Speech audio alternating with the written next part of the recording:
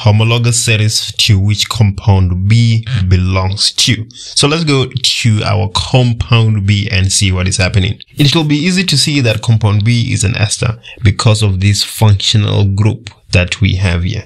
Compound B is an ester. So the answer to 2.1.1, that compound B is an ester. And then the second question, 2.1.2, we're looking for the IUPAC name of the same compound. So this is how you actually name an ester, ladies and gentlemen. You're going to come here to the structure and you're going to put a line that divides the oxygen with the double bond from the oxygen with the single bond.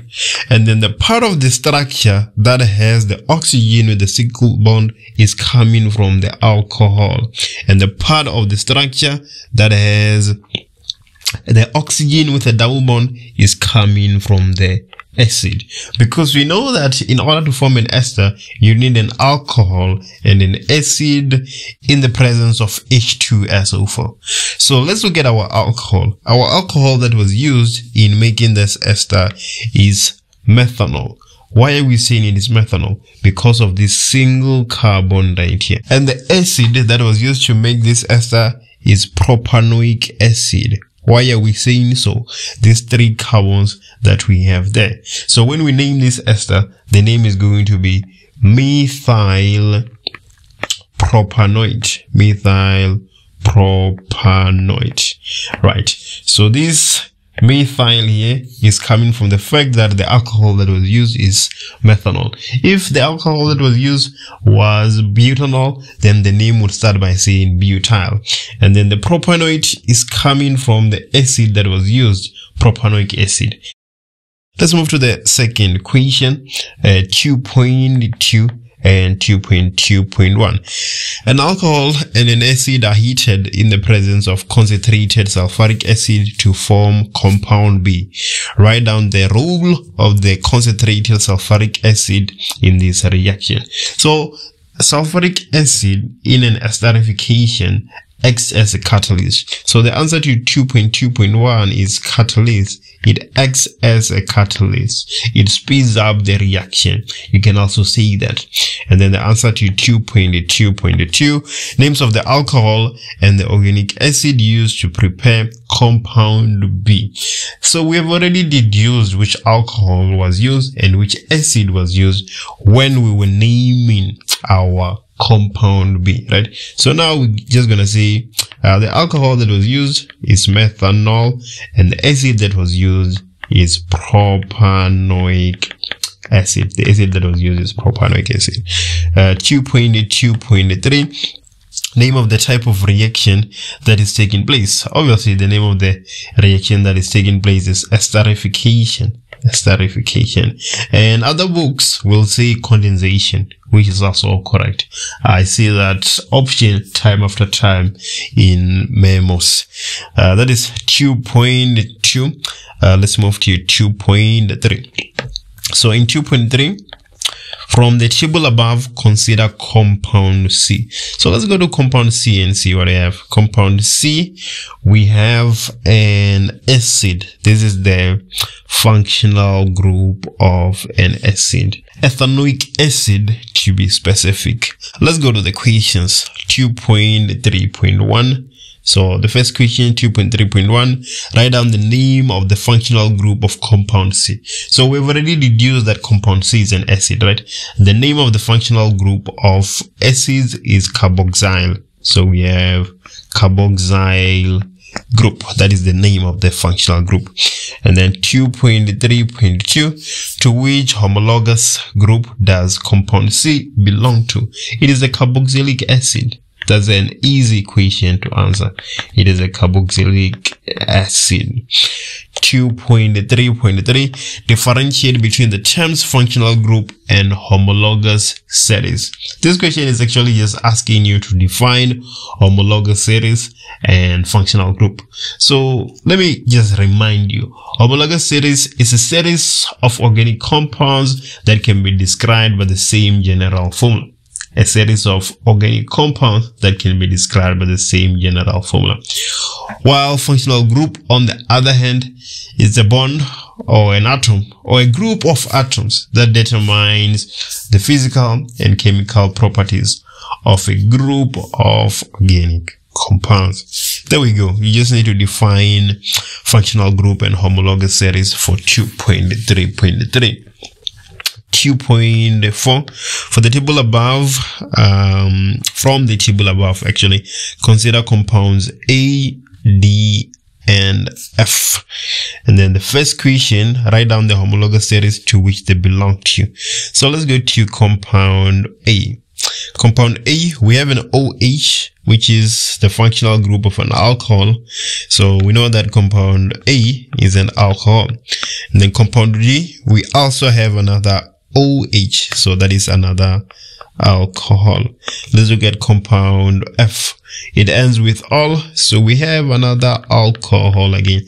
So A, D, and F are alcohols as far as the homologous series is concerned. So the answer to 2.4.1 will be alcohols, because A, D, and F are all alcohols. 2.4.2, compound A and D are isomers. As what type of isomer will they be classified? So let's go to A and D. A and D. So A, let me just write down A real quick for the sake of clarity. So for A, we have something like this. We have hydrogens everywhere else. And then let's look at D.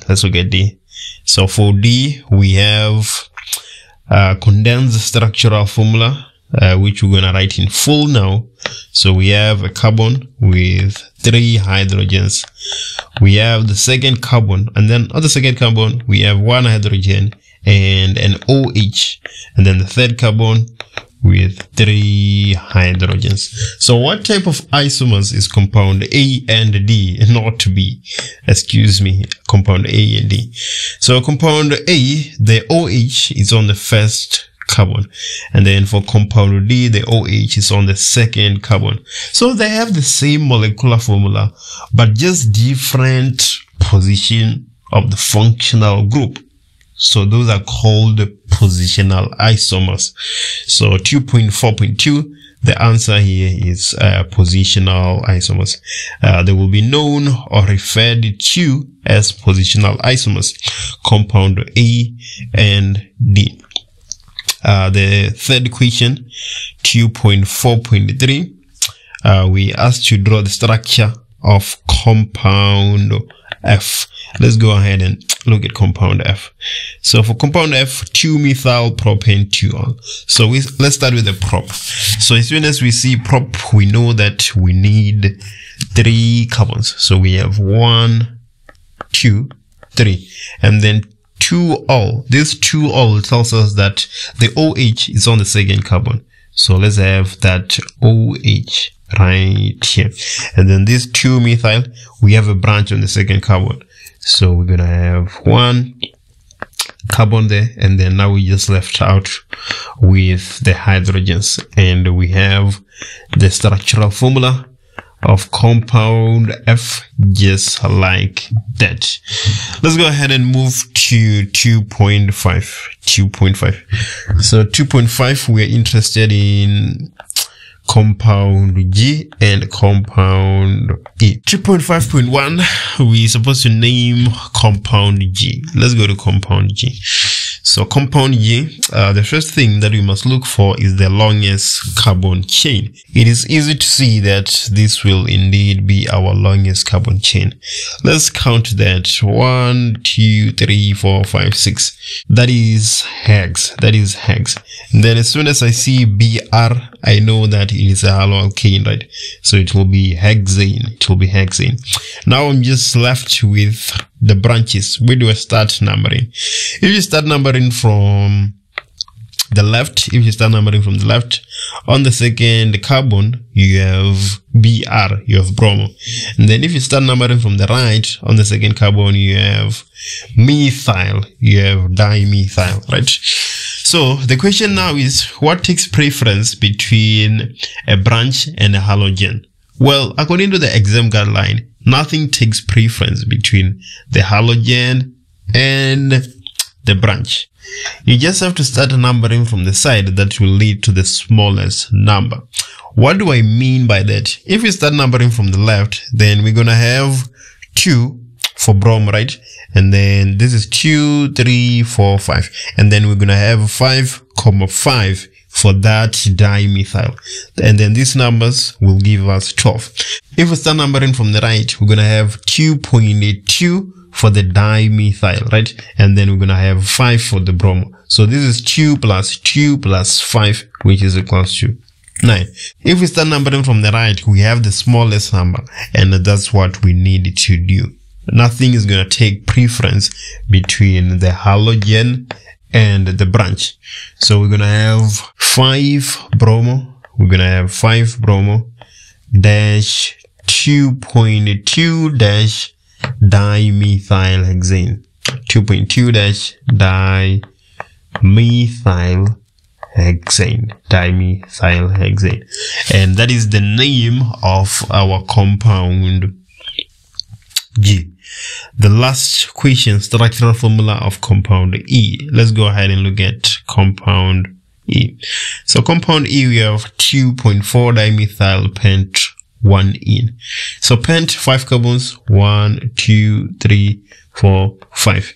And then we have a double bond on the first carbon. We can tell from this pent 1-ene. So there we go, we have a double bond. And then on the second carbon, we have a branch with 1 carbon. And then on the fourth carbon, we also have another branch with 1 carbon. So now we're essentially done. We just left with filling out the hydrogens. So let's go ahead and do that. Yeah. So 1, 2, 3. We still need another hydrogen. And then 1, 2, 3. It's a painful exercise, but yeah, we have to do what we have to do.